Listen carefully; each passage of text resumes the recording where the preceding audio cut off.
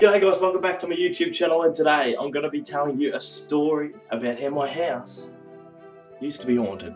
Now I know there's a lot of people out there that won't believe me, and that's fair enough. I certainly understand that some of the stuff I'm going to show you and tell you seems unrealistic, but I'm going to stand on your side.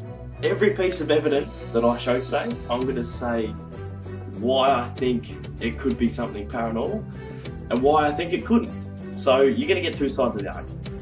Basically, being at this house, we had a lot of weird things happen. It got to a point where little things just started to happen that became more than just a coincidence.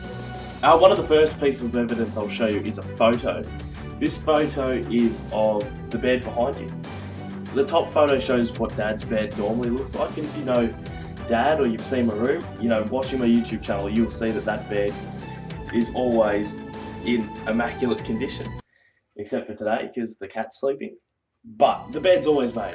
So we came home one day, no one had been home, and we find a big butt mark on the bed.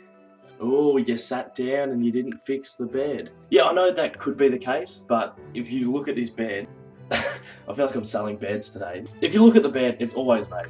And that's something that Dad never forgets to do. If I sit on it, remember now, after years and years of getting in trouble, you got to fix the bed. If you've seen me jump on the bed in videos after we stopped filming, I fix the bed so it doesn't look like I've been on it because I get in trouble. The bed's made all day, every day. So we come home and there's this big butt mark, which you can see in this photo.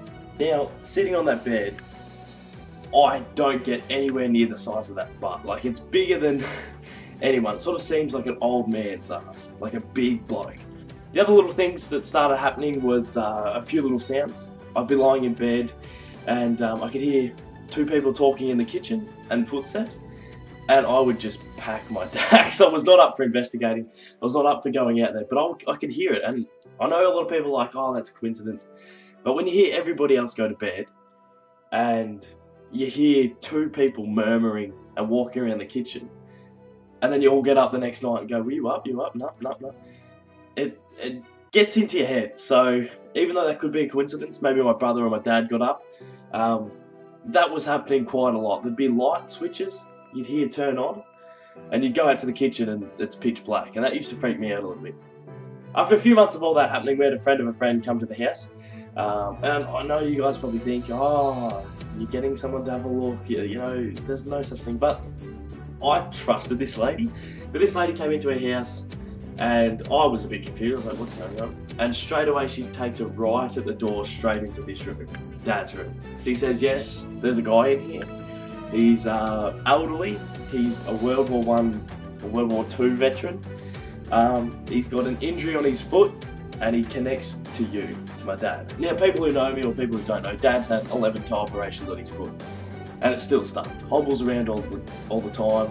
It's caused him a lot of grief throughout his long life. So even though it could be a coincidence, for this lady to just come in, turn right, come straight into this room where the big butt print was, and say that a guy has connected to Dad, not knowing Dad's injury, bit of a coincidence. Light switches would turn on and off all the time.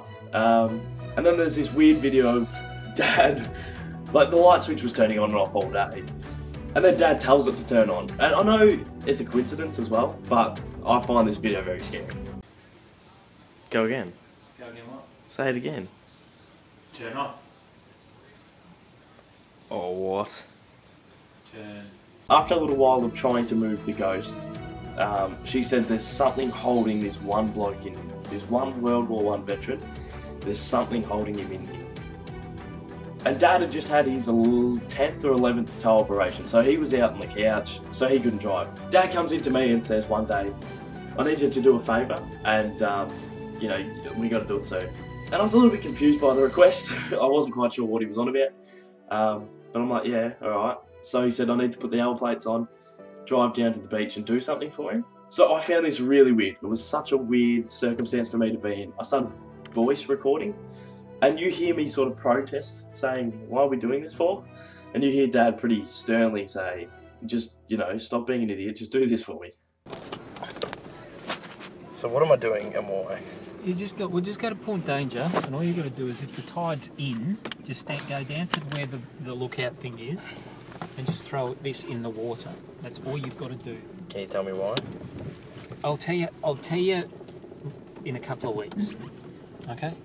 I'll tell you the whole story in a couple of weeks. I hate suspense. Well, it's got nothing to do with anything that's happening in there.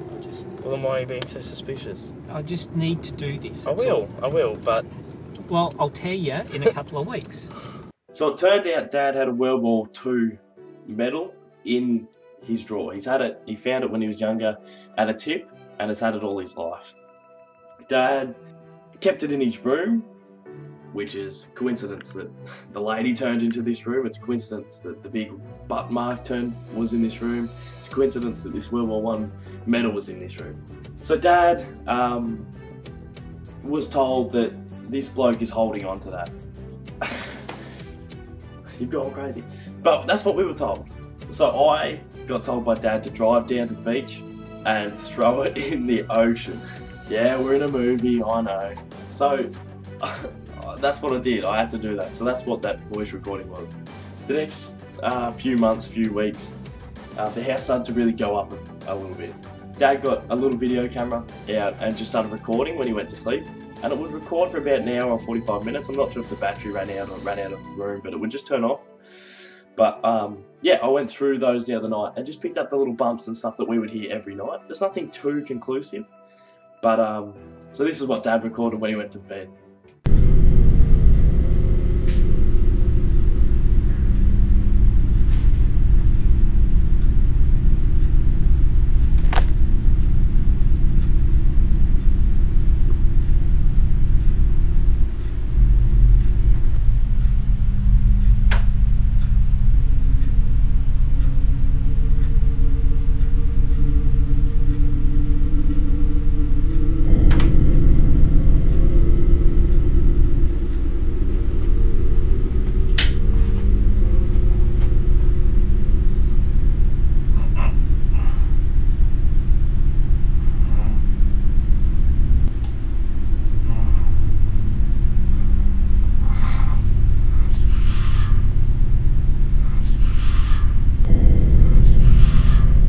So the lady said, it turns out we had 3 spirits in the house. One bloke was a war veteran who connected to Dad through the injury. He just, saw that Dad had a similar thing and, was like, hey, good bloke, let's be friends. And the other was an old couple, which is weird because I heard like 2 people talking in the kitchen and walking around. So to hear that we had an old couple in the house made sense to me. They're all gone, the house has settled down, I'm not scared anymore walking around. I know there's people out there that absolutely won't believe me, and that's 100% fair. I've tried to sort of give reason to why we came to this conclusion. I've tried to give evidence, and there's people out there that still won't believe it. So that's fair enough. But do I believe in ghosts? Yeah, I do. And I know it sounds crazy, but just because we're given eyes, ears, nose, they're the instruments for us to pick things up. There's colours out there that our eyes can't pick up. There's sounds out there that our ears can't pick up. So just because our instruments can't see something or aren't made to pick something up doesn't mean it's not there. I know a lot of you probably think I'm crazy now, so that's fair enough. But yeah, I do. I think it's a bit silly for me to go through that and just think it's all coincidences. Anyway guys, thanks for watching again. It's been good to have you here. Hopefully you don't send me to a mental asylum after this, because I swear this did happen to us. Put your ghost stories or paranormal stories down below. I'd love to read some if there's any out there. And yeah, more videos coming soon. Thanks for watching. Cheers.